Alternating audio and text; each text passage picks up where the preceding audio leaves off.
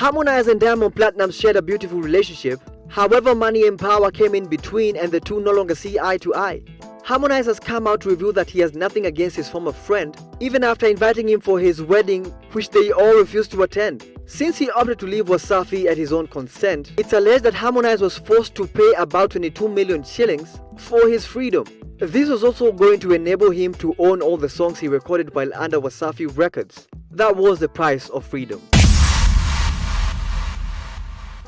And with that, we come to the end of this edition of the Daily 10. Kindly follow us on Facebook, Twitter and Instagram. We are looking forward to your feedback. Make sure to catch me every Monday to Friday from 6:50 p.m. to 7 p.m. From me, PNK, here at the Daily 10, it's goodbye